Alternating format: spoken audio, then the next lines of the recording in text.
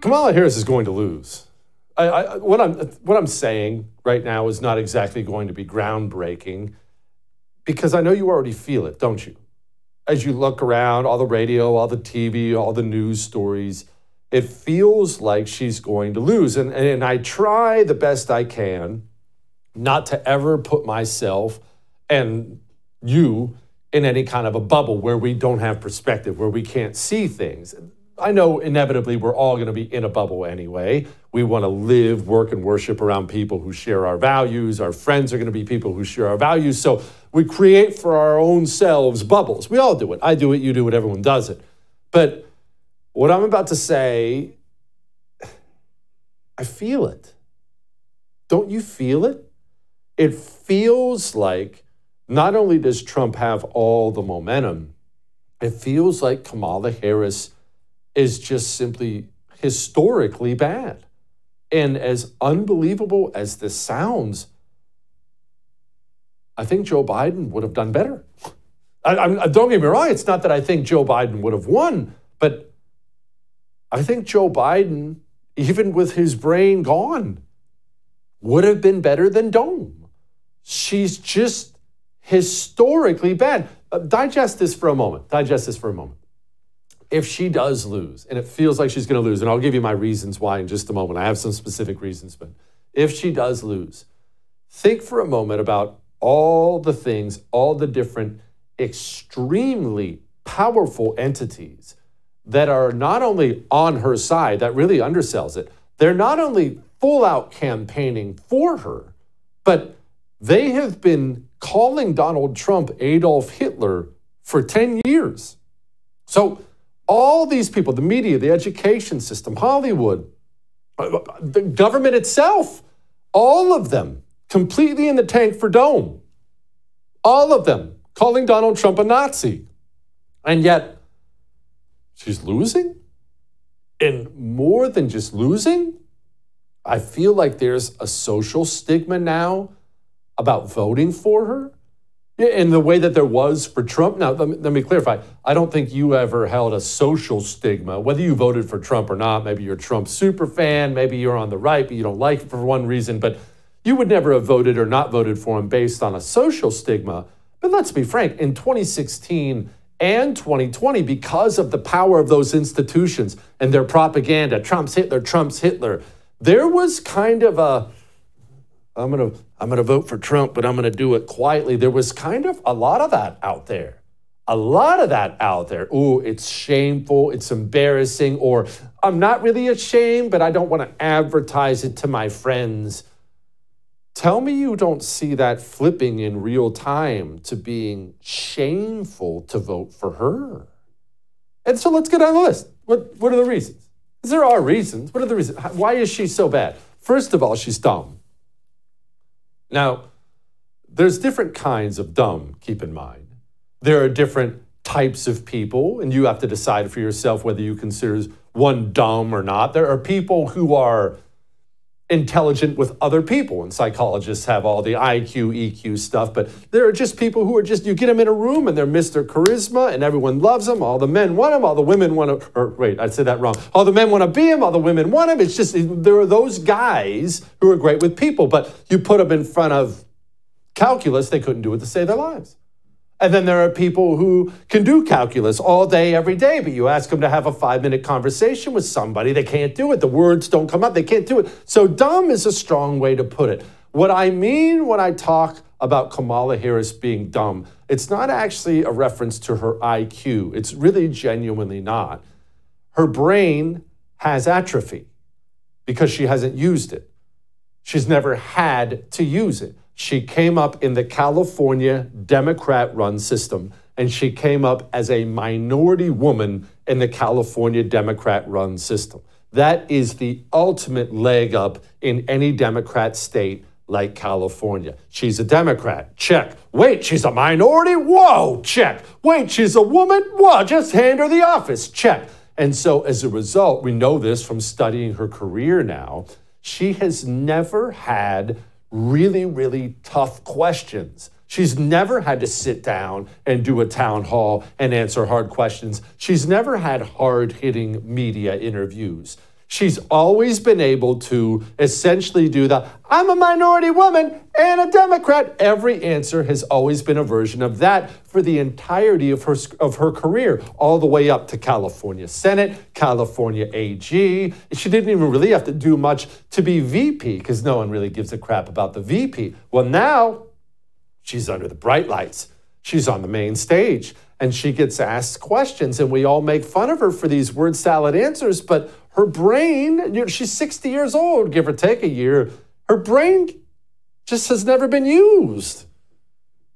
Some voters, though, might ask, you've been in the White House for 4 years. You were vice president, not the president. But why wasn't any of that done for the last 4 years? Well, there was a lot that was done, but there's more to do, Anderson. And I'm pointing out things that need to be done, that haven't been done, but need to be done. She never says anything.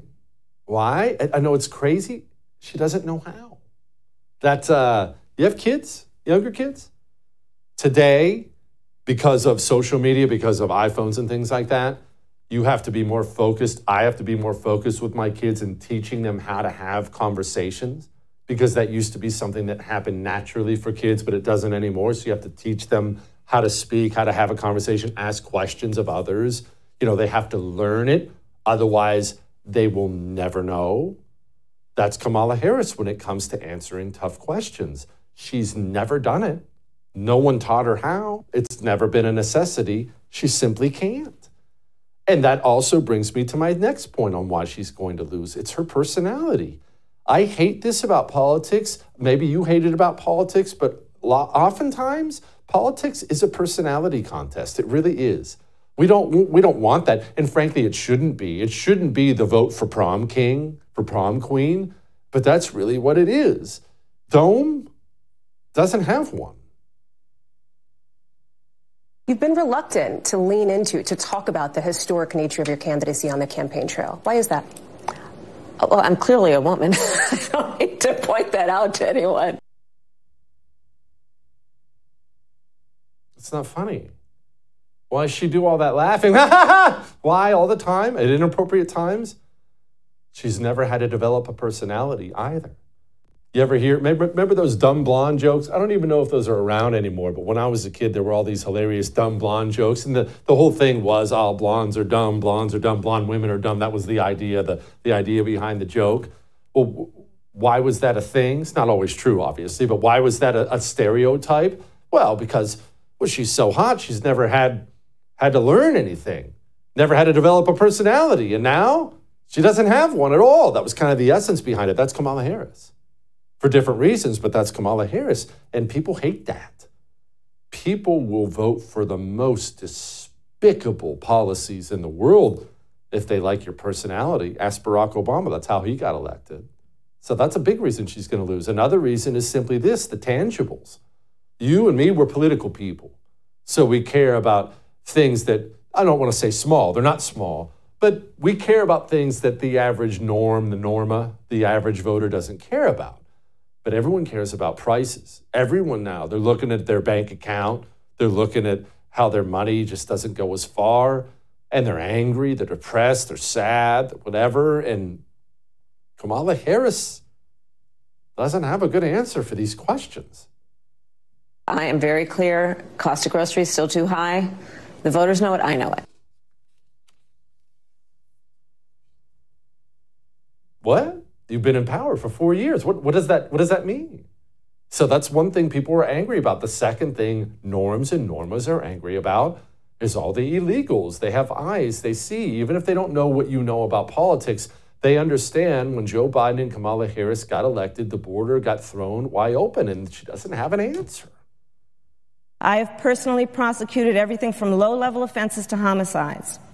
I know what a crime looks like. And I will tell you, an undocumented immigrant is not a criminal. She's on record, wanting them to be here. Tons of video. So now she has no answer. Oh, you're angry about illegal immigration? Me too. She doesn't have an answer. And finally, the radicalism of the tranny stuff. How long have you been watching this show? Because this is something I've talked about for the longest time, that embracing the tranny madness, it was a colossal mistake on the part of the Democrat Party, because it's such a minuscule portion of the population. That's one reason. The second reason is it grosses people out. It just simply does. I know your liberal Aunt Peggy acts like she loves them. Even she doesn't want to walk beside the guy in Target who's 6'5", with the dress on and his penis hanging out the bottom. She doesn't. It grosses her out. She's weirded out. Everyone thinks it's gross and weird. And yet the Democrats have decided to embrace this. And now the Democrat nominee for president is on camera saying things like this. They were standing in the way of surgery. For prisoners. For prisoners. And there was a specific case. And when I learned about the case, I worked behind the scenes to not only make sure that that transgender woman got the services she was deserving. So it wasn't only about that case. I made sure that they changed the policy in the state of California so that every transgender inmate in the prison system would have access to the medical care that they desired and need. That doesn't play well in an election. You look like a freak. She's going to lose. Feel good about it. That may have made you uncomfortable, especially the Target training, but I'm right. We have Senator Ron Johnson joining us next.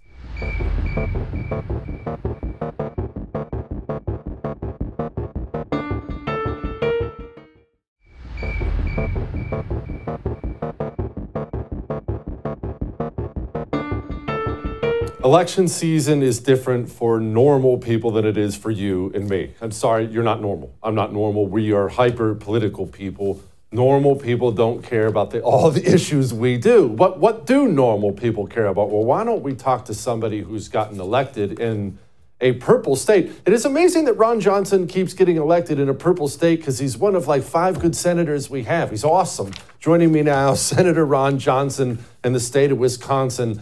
Senator, you managed to keep getting elected in a state that is not bloodthirsty red like my state of Texas. You get elected in Wisconsin. Clearly, you're somebody who understands what people care about. What do they care about this year? Hello, Jesse. Well, first and foremost, what they care about when they're electing somebody or voting for somebody, is that person honest? Is that person genuine? They may not always agree with that individual, but as long as they believe that that person believes what they're actually telling the public, that goes a long way. So I think I've earned the trust of Wisconsinites. I made 2 promises when I first ran for election. I said, I'll always tell you the truth. I'll never vote, and by extension, I won't conduct myself worrying about re-election.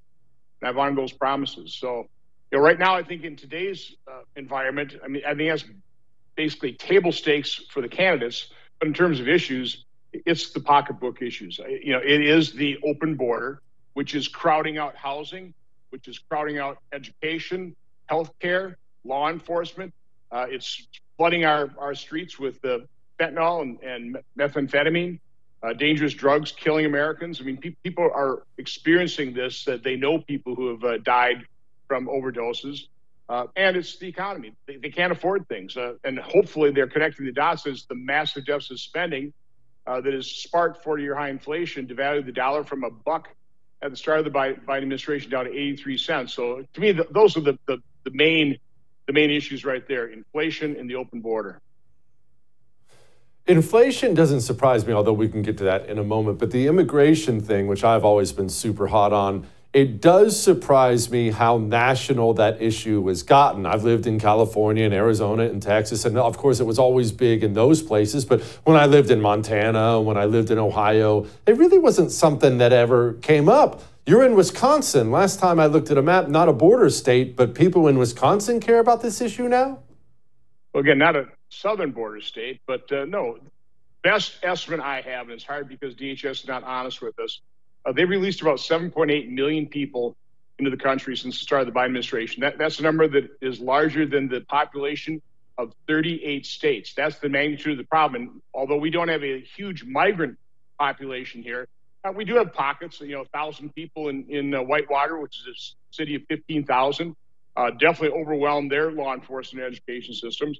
But again, it's the drug trafficking. We used to have a basic drug trafficking hub in Chicago. Now we have multiple hubs in Wisconsin. And again, people see that. They feel that when when one of their sons or daughters die of an overdose, so they know somebody who does. So they definitely are aware of that. Senator, let's go back to the pocketbook issues you brought up in the very beginning. You mentioned you hope people are making the connection between Washington spending and inflation. I think people feel inflation and they blame Washington, but maybe specifically they don't know what the cause is. But am I speaking out of turn there? You're the one out there talking to normal people. Do they get that it's every $1 trillion bill and $2 trillion deficit? That's the reason you can't afford eggs anymore? In one side of the brain, they might acknowledge that, but on the other side of the brain, they love getting free federal money. Of course, it's not free, but everybody loves the earmarks. Tammy Baldwin has brought home close to $750 billion worth of earmarks. I don't vote for earmarks. I don't request any, and so that's a pretty popular thing to do. So that's a real problem. The other issues I should mention, and because this is on people's radar screen, again, just these insane social issues. The fact that now biological males are competing with their girls and being forced, or being allowed to shower in their locker rooms and use their bathrooms. I mean, the vast majority of Americans believe that is insane. That is crazy. Now it's being normalized by the radical left, by the Democrat Party, by their allies in the media, to the point where, one of these biological males gets named Woman of the Year. I mean, this is crazy town. And again, unfortunately, too many of our fellow citizens don't listen to people like you, don't listen to conservative talk radio. They get their news, they get their information from the legacy of the corporate media, which is corrupt, it's biased, and it's basically advocates for the left. This election that's coming up, obviously we're hopeful, I'm hopeful that it possibly could be, I don't want to get ahead of myself, some sort of a red wave, or it looks like we could have a really, really good election. But if we don't stop spending, it doesn't help that much. We get better border security, but no better spending policies. Unless you tell me the mood is shifting within the walls of the GOP. Do they talk about the fact that the GOP really does spend as much as the Democrats do? Is that discussed at all? Oh, a few of us point that out to our colleagues who pretty well just shrug and keep spending. So that's why again, I'm big supporter. I hope you make a lot of noise. We need Rick Scott as our majority leader. Here's a serious individual, very successful person in the private sector, successful governor of Florida. He wants to challenge these issues. I'm not sure the other people running necessarily do. I certainly know that Mitch McConnell could have cared less about excessive spending. I'm hopeful with President Trump, he'll be a one-term president. The fact that he's bringing Elon Musk into the picture, hopefully be part of his administration, efficiencies are. I mean, I love what Elon Musk did to Twitter. He fired about 80% of the people on Twitter, and it seems like Twitter is doing just fine. I think we take a look at the federal government, take a look at all these federal employees that have never come back to work. They're still teleworking. Sure they are. We need a top-to-bottom evaluation of the federal government. Let's talk a little bit about immigration again, because I'm very worried, as I normally am, about the GOP backing in this. And honestly, I'm worried about Trump. I'm worried about losers like James Lankford, Mitch McConnell, these amnesty-loving Republicans. We have Trump cave last time on child separation. We have to begin deporting people by the million, which is a horrible, ugly process. It's going to involve tears and arrests and all kinds of things that don't look good on television. And you'll have to forgive me, Senator, if I'm worried about the GOP's spine to actually follow through with any of these things. Oh, I understand. The first step is securing the border. I have no doubt that President Trump wants to secure the border. I have no doubt that we will all be very supportive of deporting, arresting and then deporting criminals. After that, we probably will need some law changes because people in this country now have legal rights, which we as Republicans actually respect the rule of law. So again, it's going to get very messy. That's why I keep saying that the negative impact, the negative consequences of this open border policy, we're going to be dealing with for years, if not decades to come. This is ugly, what President Biden and Kamala Harris have done to this country, and it's not going to be a simple solution. But again, I think we can secure the border, I think, rather quickly. Trump knew how to do it first time. He's going to be hiring some very serious people, hopefully people like Mark Morgan and Tom Homan who know how to do it. And then, we absolutely have to crack down on the criminals. I mean, the fact that Martha Raddatz, on This Week with on ABC with the J.D. Vance, when he was talking about Venezuelan gangs taking over these apartments, and she kind of fact checks him, Senator, it's only a handful of apartment buildings. I mean, are you? I mean, J.D. Vance had the best comebacks. Said, Martha, are you listening to yourself? You honestly believe that it's okay to have Venezuelan gangs taking over apartment buildings? By the way, Justin, that's just the tip of the iceberg. When I was chairman of the Homeland Security Committee, you go down to Central America, the brutality of those gangs. I mean, we're not used to that kind of criminal activity. The kidnappings, the murders, the rapes, the extortion. You're a police officer. You get a little DVD with videos of your children and wife going to church and to school. That's the minor threats right there. If you're a cab driver, you either pay the extortion or they put a bullet in your head and they set your cab on fire. Then a lot of taxi drivers start paying the extortion. So that's what we have led into this country. We're starting to experience that a little bit with these gangs taking over apartment buildings. It's just the tip of the iceberg. Senator, what's the message to Wisconsin voters in the final days of the election here? What do you want them to hear from you? Well, it's the age-old question. Are you better off today than you were 4 years ago? And, I know we were in the pandemic, but go back a little bit further before the pandemic recession and take a look at what Donald Trump had delivered as president of the United States. A record economy, wages were growing for every demographic group. Inflation was low, energy prices were low. Government regulations have been cut, taxes have been cut. Those are the policies that work. So take a look at actually what worked and vote for those successful policies. Even Kamala Harris wants to turn the page. She's just not realizing Americans want to turn the page on her and her administration. So again, vote your pocketbook. Take a look at who actually has a record and who has nothing but lies and deception, and that's Kamala Harris and the Democrats. Yeah, she doesn't strike me as a big reader anyway. Senator, thank you so much. I appreciate you, as always. One of the few good ones we have right there. I wish we could freaking clone that guy about 100 times. Anyway, we have more next.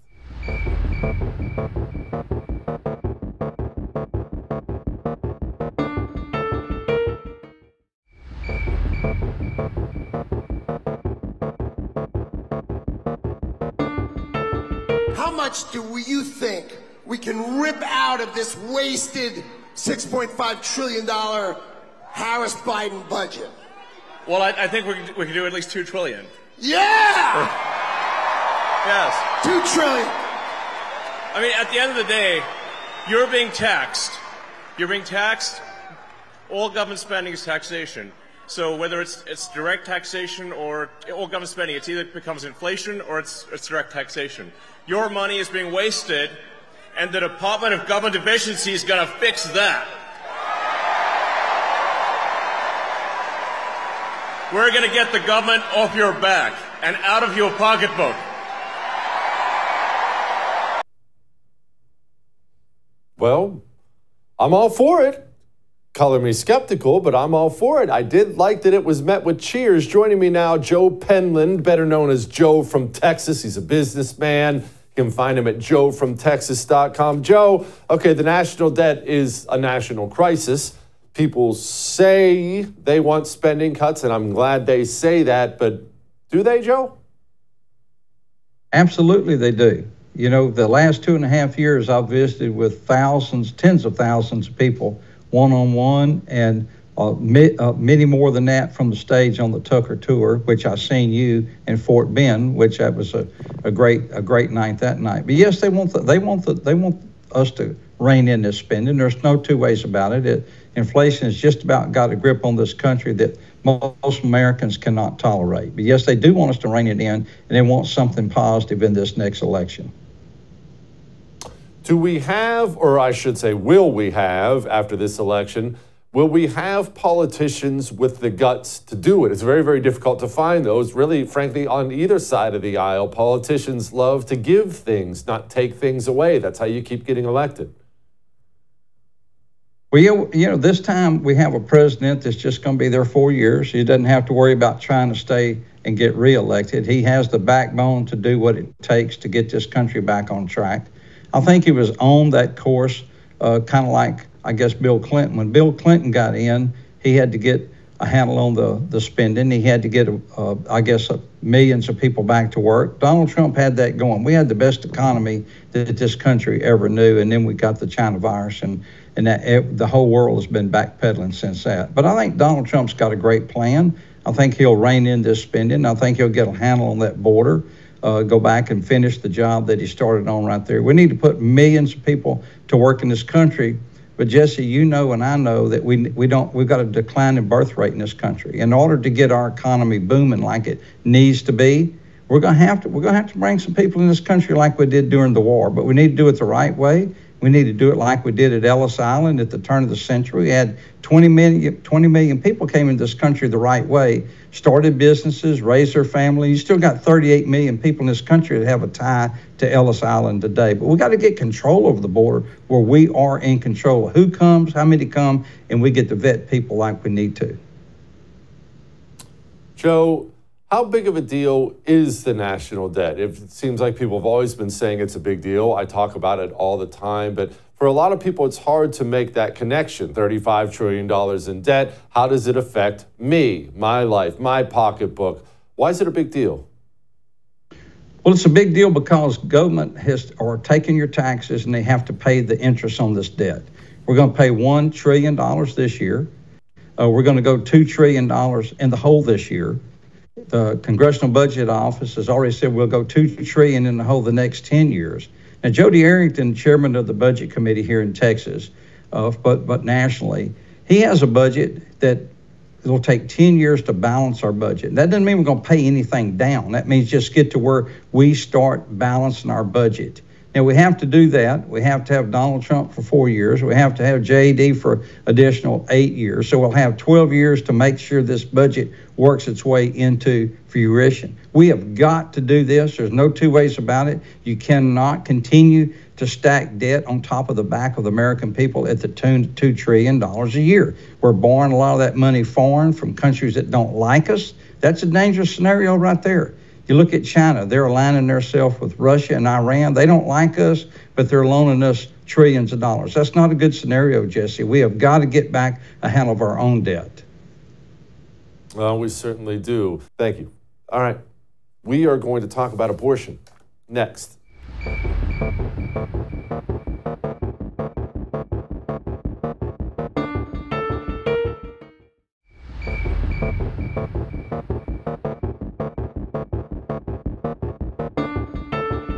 What concessions would be on the table? Religious exemptions, for example, is that something that you would consider? I don't think we should be making concessions when we're talking about a fundamental freedom to make decisions about your own body. To Republicans like, for example, Susan Collins, Lisa Murkowski, who would back something like this on a Democratic agenda if, in fact, Republicans control Congress, would you offer them an olive branch, or is that off the table? Is that not an option for you? I'm not going to engage in hypotheticals.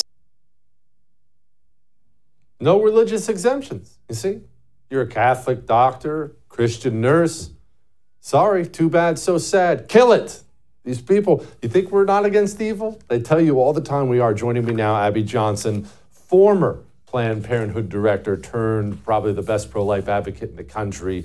Abby, these people, they've made an entire election about killing babies. I've honestly never seen anything like it. I've known, abortion's the Democrat position. I got all that, but they've based an entire election off it. They think this issue is popular enough nationally, they can win the presidency on it. Yeah, I mean, you're absolutely right. And unfortunately, it has become so popular that the GOP felt like they needed to become, really tolerant of abortion instead of being no compromise pro-lifers, which is essentially what the GOP has been for decades. And so they felt like they had to moderate on abortion, which shows how much pressure the Democratic Party has put on our country to normalize and accept abortion.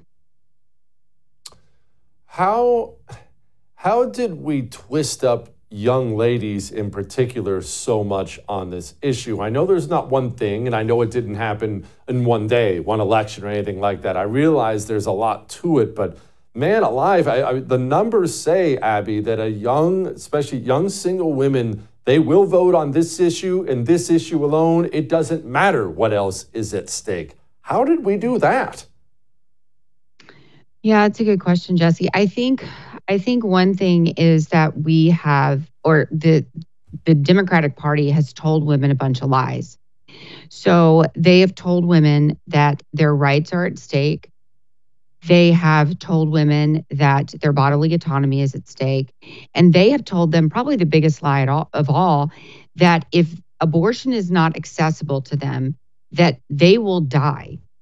And they've used these examples of women who have died from abortion, like Amber Thurman in Georgia. And they have said to these women, if you don't have abortion, you will die like Amber Thurman. And they blame pro-life laws for women like Amber Thurman. They blame pro-life laws for her death, instead of looking at the reality and saying, if Amber Thurman would have never had an abortion, she would be alive today. And so they're just lying to women. And they are, instead of saying pro-life laws are here to protect you and your child, they're saying pro-life laws are here to kill you. Instead of looking at the reality and saying abortion is actually something that could kill you. How could anyone be dumb enough to believe that? Well, I mean, the real answer is that the enemy, our enemy, which is not really Kamala Harris. I mean, the enemy is Satan. The enemy is sin. Very, very seductive and is very tricky. And if you say something enough times, people will believe it.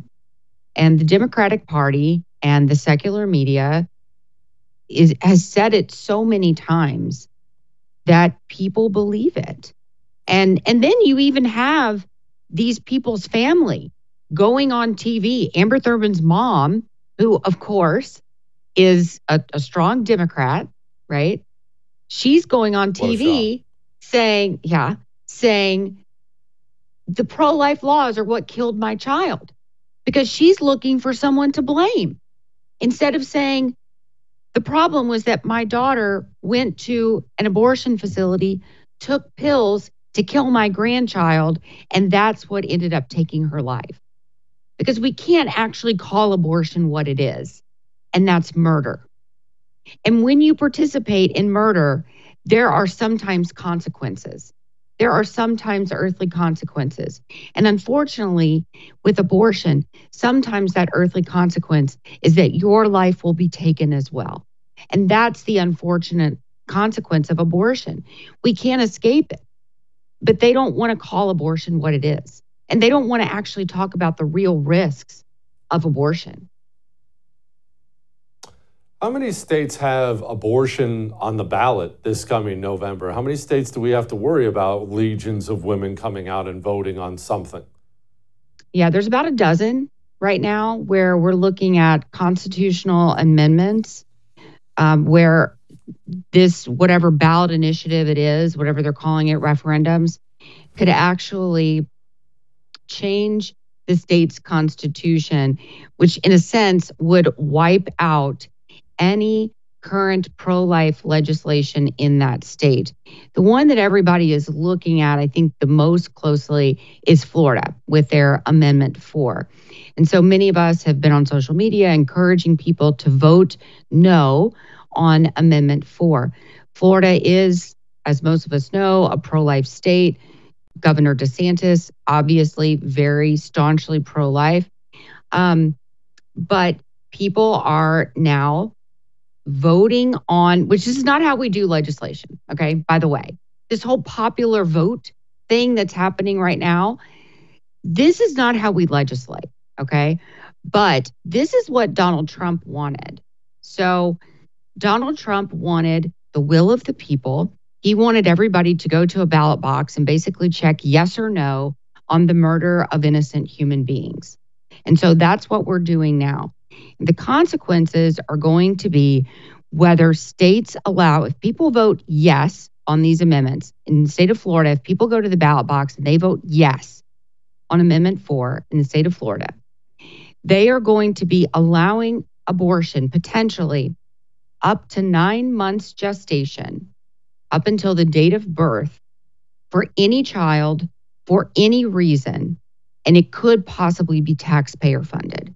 That's what's on the line in these many states.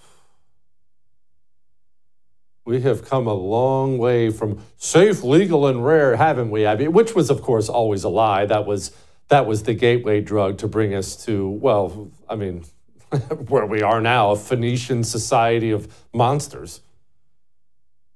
Yeah, I mean, safe, legal, and rare was simply a talking point. Because if we think about that argument, Jesse, and I know you'll agree with me, but if we think about safe, legal, and rare, that on its own doesn't even make sense, right?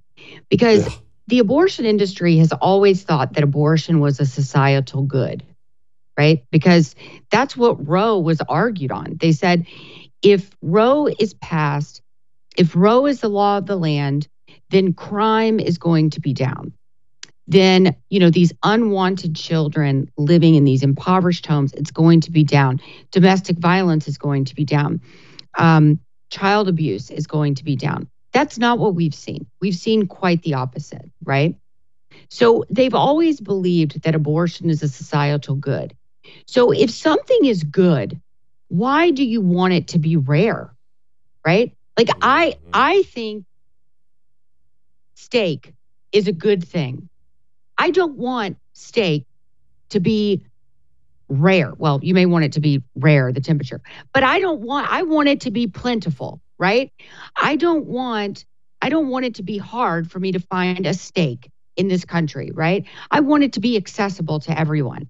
So if they believe that abortion is a societal good, why do they want it to be hard for a woman to access it? See, that's always been a lie, and that's how we know it's been a lie. Because their goal at the end of the day has been for abortion to be accessible to everyone.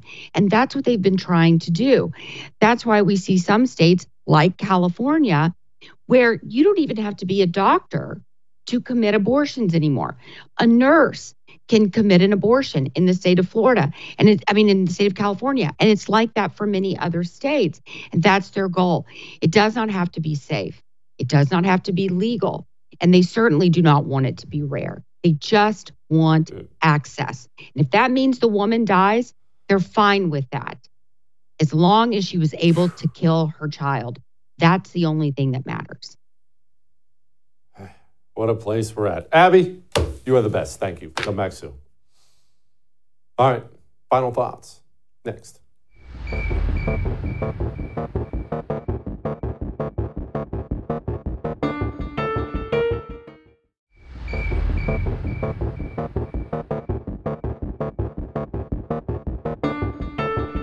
Okay. Let's wrap this up. Elections, they're about issues. I know that's really shocking, but political people like us, we oftentimes lose sight of what the issues are. Now, here's the truth. The issues you care about the most are probably the most important issues. The issues I care about the most are probably the most important issues. Honestly, the national debt. The national debt, is there a more boring topic than the national debt? There's not. There's not. No one wants to talk about the debt. No one really cares about the debt. They care about inflation, but the national debt will end the country. I mean, there are a lot of issues that are really frightening. The national debt and illegal immigration will end the country. But you can't necessarily campaign on the national debt. In fact, you haven't heard either candidate bring it up at all. So yeah, issues you care about, issues I care about, they are the most important issues that are out there. But issues like the national debt will not decide the election. It really comes down to this. If the election is about inflation, the American people will blame Democrats more than they'll blame Republicans, and Republicans will win. If the election is about immigration, if it's about illegal immigration, which people are angry about, the stories, the crimes, the rapes, the murders, the murders. If it's about that, Republicans will win because Democrats are blamed for that more than Republicans, and justifiably so. If the election is about abortion, well, there are a bunch of demonic women in this country who want to murder their babies, and we will lose the election. What are the issues that are going to actually move the needle? Well, that's where we are. All right? All right. We'll do it again.